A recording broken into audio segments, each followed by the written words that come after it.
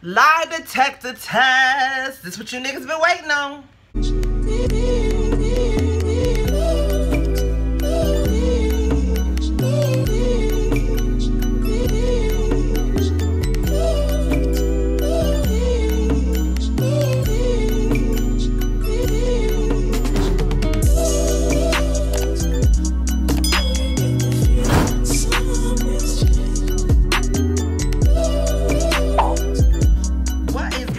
On y'all, it is your favorite Auntie Mo, and I am back for a very late review of Marriage Boot Camp, y'all. This is Love the Way You Lie. That's the way it is. Yeah, Love the Way You Lie. Before we can do this review, as always, church announcements. Please make sure you subscribe to my channel. Make sure your notifications are turned on. Let me know that you stopped by. Have y'all missed me? I missed y'all. Did y'all miss me for real? Nigga, stop lying. You always be seeing this shit and I don't even be believing when you be saying, nigga, stop lying. You miss me for real. Yeah. Nigga, you lying. You ain't miss me. Anyways, y'all, look here. I hope everybody is safe out there. Y'all are washing y'all hands. Y'all are drinking y'all water. Y'all are drinking y'all liquor to cure anything from the inside out. And y'all are staying free and clear of this here ooh-wee. You know what I'm saying? That's out there, y'all. My week has been very long.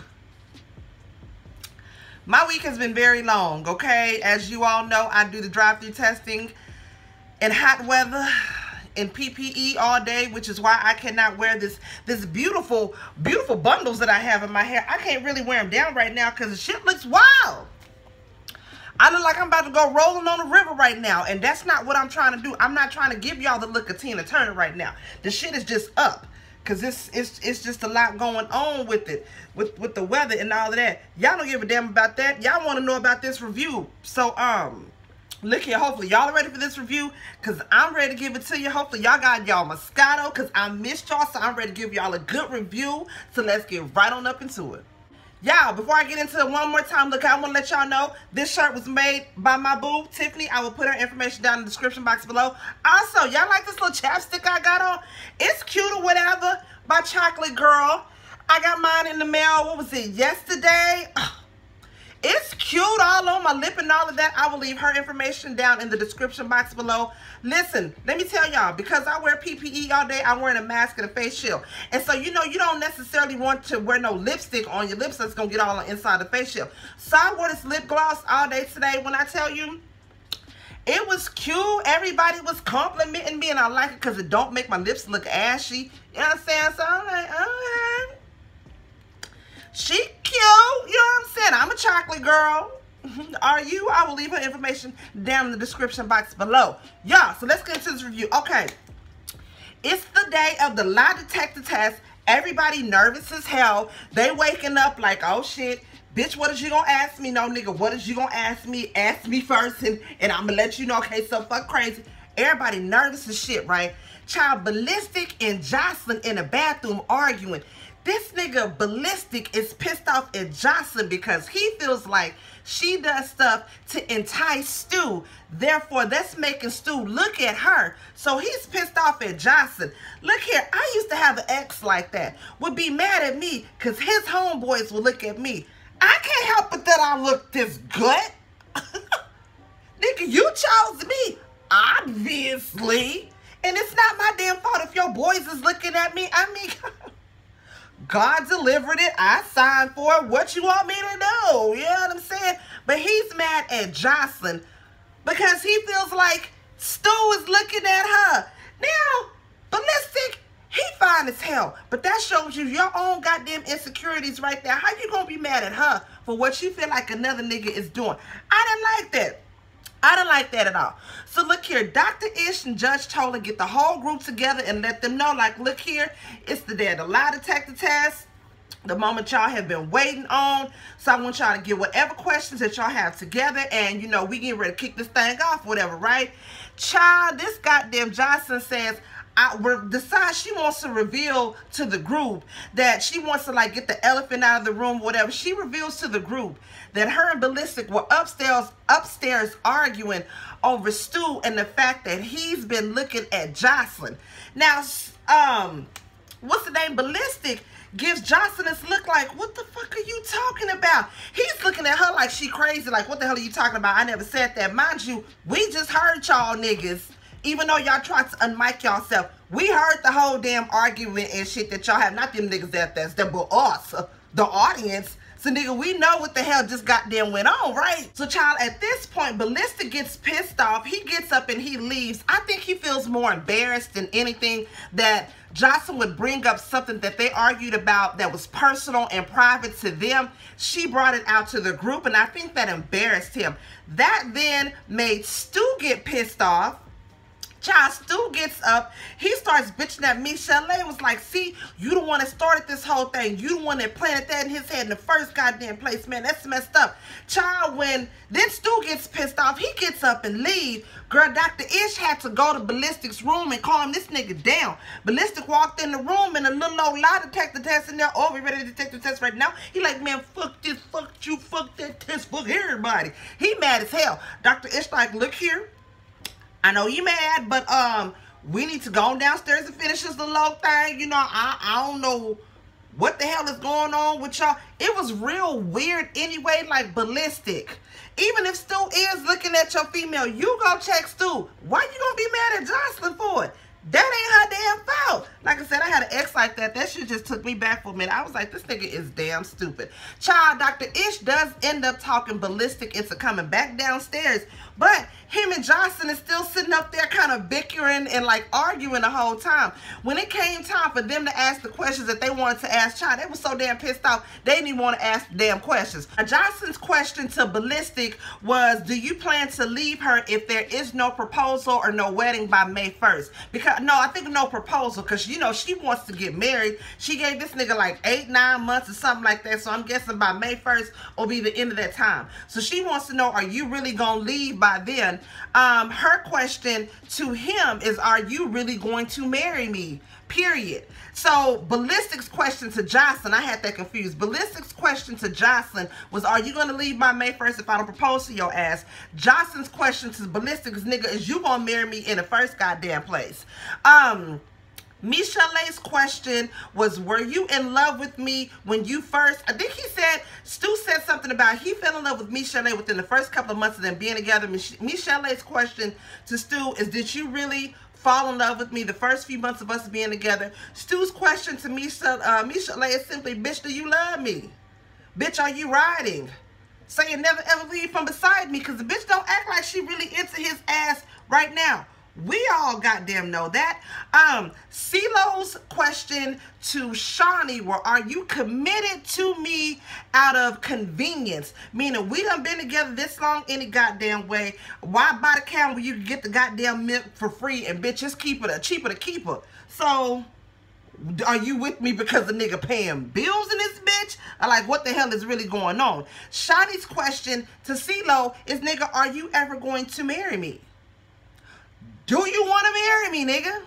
They've been together, what? Engaged for 7 years? Together 8 years? Something like that? Too goddamn long. CeeLo, make up your mind, old school. What you gonna do, my nigga? I'm just saying. Ajua's question to Styles P, which I was like, oh, did you have feelings for the woman that you had an affair with?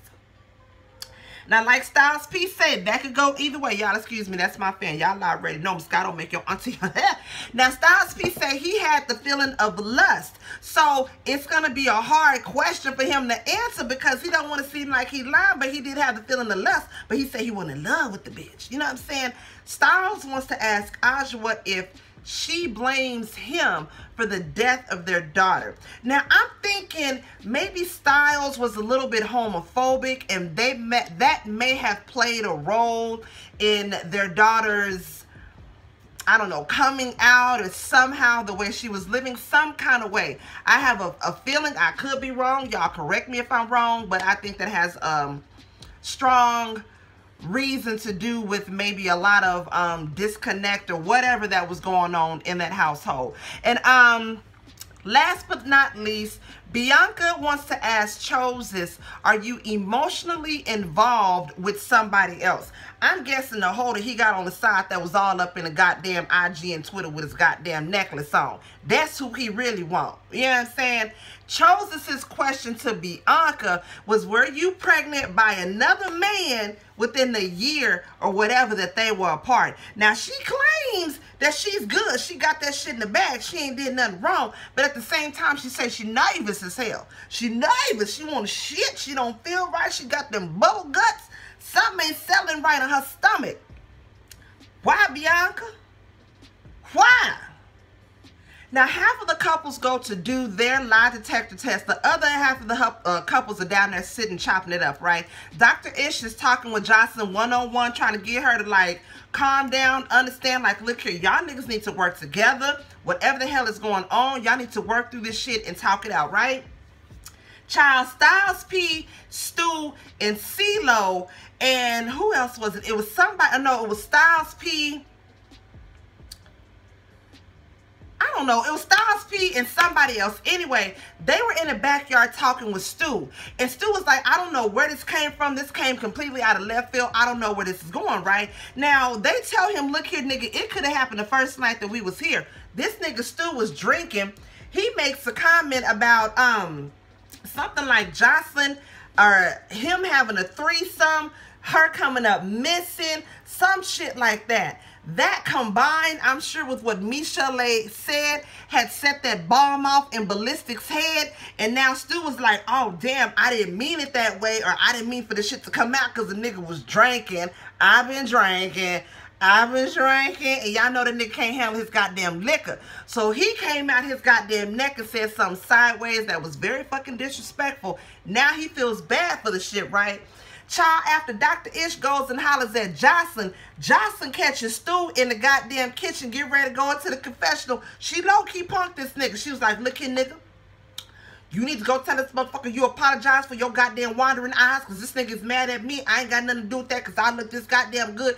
Bitches want to be me. They want to see me. They want to feel me. They want to goddamn taste me. You need to go let this nigga know I ain't got nothing to do with your goddamn eyes looking at me. That's all you and your fucked up eyes. And you need to do that shit. You need to do that goddamn shit now. Child, Stu was looking like, okay, goddamn. I mean, can I go pee? Like, he looked scared as hell of Jocelyn. Child, then afterwards, Jocelyn ends up catching Michelle in the kitchen. She starts coming sideways at Michelle, talking about you, why you didn't sit up there and you didn't say nothing. You ain't got nothing to say about this whole goddamn time. It's like Jocelyn is looking for somebody else to be mad at and go off on because Ballistic went off on her. Michelle tells Jocelyn, look here, I'm not worried about nothing. I know you don't want Stu, so it's all good. Child, Jocelyn ass say, you know I don't want Stu. He ain't good enough for you, so he damn sure ain't good enough for me. Like, that's where Jocelyn, like, she was starting to become somebody that was likable, but then she started, you know, she pulls it back to that same old Jocelyn. Like, bitch, that's insulting. I'm sorry. Even if my nigga wasn't shit, bitch, you're not going to talk about my ain't shit nigga like that. He's mine. God damn it. You talk about your own ain't shit nigga like that. Not mine, goddammit. Michelle wanted to say something to her. She wanted to snap on her ass, but she didn't. She played it good. You know, I was proud of her. Child, afterwards, Stu ends up catching Ballistic. He apologizes to Ballistic like, hey, my nigga, look here. I don't want no problems. I don't want no drama. I ain't got no time for it. I don't need you and all your muscles knocking me the fuck out. I don't want it. So, child, they end up hugging it out. Ballistic says ain't no beef between them, that it's Jocelyn, that she was out of line. She shouldn't have came at him out of line. That's what pissed him off. And they end up hugging it out. I was like, good, because I was kind of scared for Stu for a minute. Like, he gonna end up catching this nigga and bopping his ass in the back of the goddamn head or some shit like that, right? Dr. Ish and the Judge Toller ends up getting the whole group together, and it's like, look here, I know y'all niggas is ready for these results, right? And I'm ready to give it to these motherfuckers tomorrow. She tells them, FYI, just to let you niggas know, when I give y'all these results tomorrow, I just want y'all to marinate on something tonight. 4 of you niggas was lying. 4 of you niggas was lying. So, I'm gonna let y'all marinate on that. But look here, one more thing I want to let y'all know. They tell them that they finna have a little night out on the town, a boys' night and a girls' night out. After you done told these niggas that 4 of you niggas done lied on your lie detector test, but we finna go out to the club and have a good ass goddamn time. What? Child, everybody goes up to their room, getting ready to go out to the club. Next thing you know, you hear goddamn Jocelyn up in that bathroom yelling like a wild-ass motherfucking banshee. She is going off, screaming to the top of her goddamn lungs. Her and Ballistic is in the goddamn bathroom arguing. She really yelling at him. You don't hear him saying nothing. You just hear this bitch, like, literally screaming like she being goddamn murdered to the top of her goddamn lungs. Child, the goddamn production has to kick the door in, because the bitch don't want to answer the door. Production has to kick the door in with goddamn security. She's just like, I'm talking to him. We just having a simple conversation. They like, look at bitch, I just make sure that you wasn't dying and you wasn't trying to kill no goddamn body, because bitch, the shit sounded crazy. Child, when I tell you they came out in true couple form, walked out like ain't shit happened. Like you niggas just wasn't back there probably having a goddamn WWE match and y'all gonna walk out like that. I mean, okay. You like it. I love it. You want some more of it, nigga. It is what it is. When they get downstairs in the kitchen, Johnson once again starts coming at Michelle, talking about you sitting there looking stupid. You acting like you don't know what the hell going on. How come you didn't say nothing? How come you didn't step in? How come your man didn't stick up for you? Or how come you didn't stick up for your man? Coming real sideways at Michelle. Then gonna tell Michelle, why you looking at me like that, sis? Child, Michelle better than your auntie. I'd have gave that whole 5 on the black hand side. I'm telling you. Bitch, don't play with me. All of this, because I don't like arguing. That's not me. That's just not me. I feel like if you that goddamn heated up, you gotta get something off your chest, nigga. Let's get something off your goddamn chest. You know what I'm saying? That's just me. That's just how I roll. Michelle is just like, no, I'm fine. I'm just listening. I'm just listening. No, girl, you better than me. Shawty got up, girl. Shawty was like, all right, y'all, let's go out. Shit got awkward than a motherfucker. Child, they end up getting to the club. The boys is having a good ass goddamn time. The females is ready to go.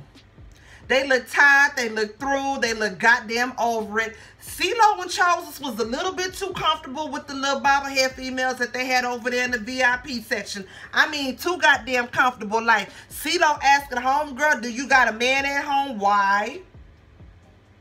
Why you need to know that, CeeLo? Because you got a woman at home. I'm just saying, Bianca's complaining the whole goddamn time. Ajua looks over it. Jocelyn is high. Ain't nobody feeling nothing, y'all. Everybody was just, they was tired. They was done. Child, this goddamn fool Stu got so drunk in the club, he started freestyling. That's how you know. Y'all already know. Y'all done see my Friday night sip and chill. I just be a little bit tipsy and I start freestyling. This nigga was drizzunk in the goddamn corner, end up going to his own private section of the club and talking to his own damn self. I said, Stu, if you gonna party, you know you want to be safe, you sit in that corner, you talk to your goddamn self, because can't nobody tell you nothing like you. I'm just trying to, trust me, I know. When you're drunk, can't nobody tell you nothing like you can tell you nothing. I'm just goddamn saying. Child, look here. On the way home, the females is in the car, and once again, it's brought up again about this whole situation with Stu, and I think Johnson brings it up. Michelle is like, you know what? It's done. It's done. It's a wrap. She claims it's a wrap for him. I don't know, y'all. I don't think Michelle and Stu gonna end up staying together. I just don't see them being together. Because their whole relationship, I don't know, it's just weird to me. I do see that Stu, you know, he did come into this with real, true, genuine feelings. Because at first, I thought the whole situation with them was fake as hell. But I do see that Stu does have true, genuine feelings. But him and Michelle don't need to be together. They just a trip, y'all. They just trip. Look here, y'all. That was the end of the goddamn episode right there. The new one comes on tomorrow. I will have that review for you. If it was anything that I missed, y'all already know. Drop it down below and let me know. Please don't forget to like, comment, subscribe, and share. And your Auntie Mo. We'll see y'all in the next video. Peace out. Elbow bump.